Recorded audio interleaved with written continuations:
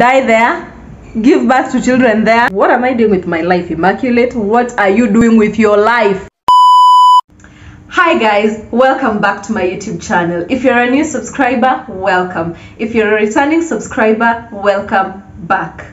So guys, today I'm going to be doing a get ready with me video as I talk about myself. I'd like for you guys to get to know me a little bit more. So I sent you questions on Instagram and you guys were really interactive. You asked me some really nice questions. So out of all of them, I chose some, and the ones that I'm going to be answering in this video of today. So stay tuned, watch till the end, show me some love, and as always, ensure you have something to drink, because the tea, the stories, the experiences, always magnificent.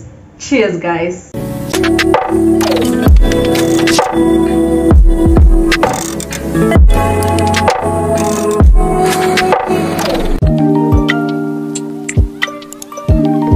So I just finished cleaning, freshened up, and did everything that I needed to do, and I am back. I need to do my makeup right now because I'm actually running late.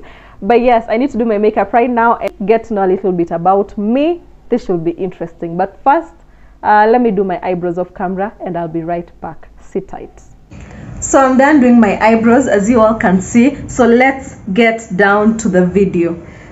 If you see me looking down, it's because I'm looking at the questions. The phone is down here, so I have to look at the questions, and this way I'm looking at the mirror because I'm doing my makeup as I get ready with you guys. So the first question is, what's your actual real name? My actual name is Immaculate. That is actually my name, and not Emma. It is not Immaculate, it is Immaculate, because I'm insisting on that because so many people mistake my name for Immaculate. I think Immaculate is a common name, but Immaculate is also a common name. So my name is Immaculate, not Immaculate. So yeah. The second question is, what's your hobby?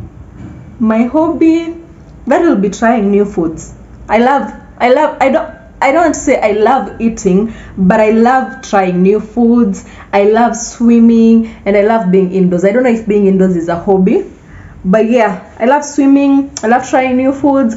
I love going to new places. I don't like traveling. I don't like the process of traveling to get to somewhere new. I like being in the new place. So if I can just teleport and whew, I am there, then that is what I like doing. So yeah. The other question is, what is your birth year? I was born in the 90s. That is all I can say. Somebody somewhere, wakitambo, wahenga na wahenguzi, they said it is very rude to ask a woman her age, bwana. So I was born in the 90s. That's all I can say. How comes you never reply my DM? Wow. Okay. How comes I never respond to your DM? Whoever asked that question, I am responding to you here. So subscribe to my YouTube channel. I do not respond to the DM because, I mean, do you all respond to all DMs? If you're asking me something that I can respond to, I promise you I'm going to respond. If it's something that is honestly not sitting right with me, then I'll probably end up just not responding to it. So yeah, but I have responded to you on my YouTube. The other question is, what's your favorite food? My favorite food, that will be pilau, made by me.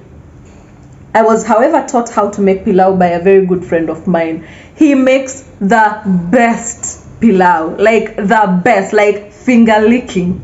Really nice pilau. But my best food to eat is pilau. If it has some chicken thighs, hapo kando, even better. So yeah, that's my favorite food to eat. The next question is, do you drink? Do I drink? I do have a cup of tea next to me. Do I drink? Hold on. Yes, I do drink. Occasionally though, I consume alcohol, but I do that occasionally. I am not a daily drinker. I am not ambushing anyone that drinks daily, though it is not the best thing to do. Drinking daily is definitely not the best thing to do, unless you want to. I am not here to advise anyone, please don't get me wrong. But yeah, I don't drink daily. That's just how I prefer to live my life, just not drink daily. The next question is, if you could live anywhere, where will it be? If I could live anywhere, where will that be? Hands down, Switzerland. Have you guys seen the images of Switzerland? Like, that place is drop dead gorgeous. Oh my goodness. I would live there, die there, give birth to children there, get married, like do everything there. It is beautiful. The ambience, the everything. Oh my goodness. Anyway, to answer your question, if I could live anywhere, hands down, Switzerland. That is where I would live. Oh, I love you. Can we go out for dinner?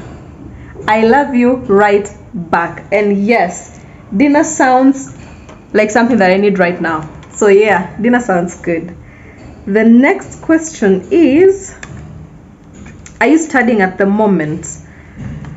At the moment, I am not. As of yesterday, I am not studying anymore. So I just finished my exams yesterday. I think I'm going to post this video maybe a day or two after now. So I finished my exams last week, and that means I am no longer a student anymore. So yeah, I am not studying at the moment. Yes, I hope that answers your question. The next question is, do you have siblings? I do have siblings. I am a last born. We're just two. I have an elder brother, and yeah, so I do have siblings. The next question is, what annoys you the most? What annoys me the most will be to be kept waiting. I was about to say people who don't keep time, but then I realized sometimes I don't keep time. But I hate to be kept waiting. And then the other thing that I don't like is untidiness, uncleanliness. I love cleaning. I am a clean freak. I love everything in the environment that I'm at to be copacetic. So if I walk in somewhere or I am somewhere and things are all over, it is untidy, nothing is in order, that makes me really angry. It makes me nervous. It makes me restless. I just don't like it. I like when my surrounding is tidy and clean and everything nice, because I love cleanliness. That's just me, and it irritates me to the core of my existence to be somewhere where I don't know how much I can insist, how much. I just don't know how much to insist this. I just do not like being somewhere that is untidy, that things are not in order. I just don't like that. So yeah, that really annoys me, and being kept waiting annoys me so much. The next question is, are you strict?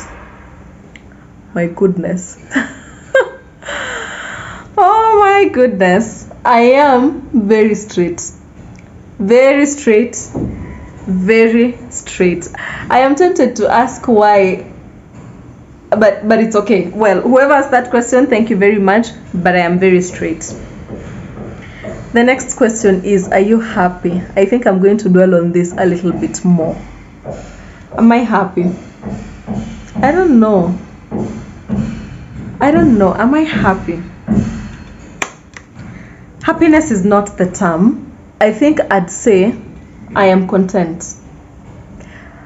I'm saying I'm content and not happy because I'm not where I want to be in life.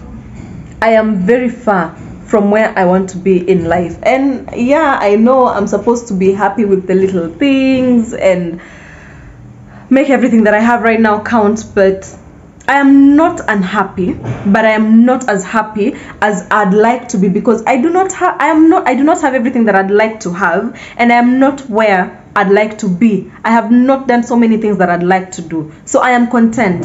I am not unhappy, but I am not the happiest that I can be.